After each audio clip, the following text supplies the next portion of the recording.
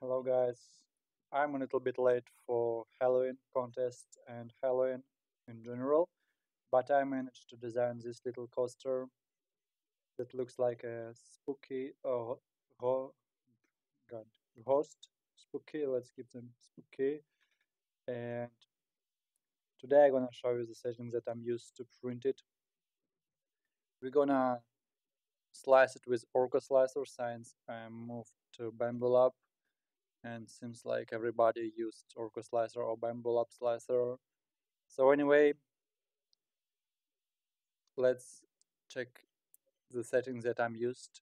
It was printed with 0.4 mm nozzle, and it's important to increase your flow to 2 because we're trying to imitate large size nozzles. In case if you already have and want to try to print it with large size nozzle like 0.8 mm one, you can try to lower it down to something 1.4, but you need to experiment and check how the lines fuse together. So we'll keep it on 2. Next, important settings, layer height. You can choose whatever you want, but Orca Slicer will not allow you to go higher than 0.82, I guess. So I printed it with 0.2. Strange. I'm gonna set the one wall loop, 0 top layers, 0 bottom layers, and 0 infill. What we're gonna do here is trying to imitate the Waze mod. For some reason, Orca Slicer algorithms for Waze mod works differently, and I wasn't able to print this model in Waze mod. You can do print it in Waze mod in Hero Slicer though.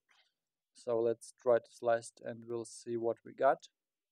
So great. One more node that I forgot about is seam aligning. We need to align the seam to the back position. So it always gonna be in one spot on the top. Yeah, and it is here.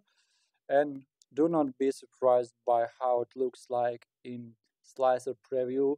You may see that the lines are not fused together, but in reality, you're gonna see how it fused together during the print. So this is the part, the bottom side, and this is the outer part. You even can increase the flow, but keep in mind that you need to compensate it with speed. However, I was able to print it with standard Bambu Lab profile. It was really fast, and I do like it how it turned out. So yeah, just little spooky coaster for you to use it at your Halloween party. So see you later. Bye.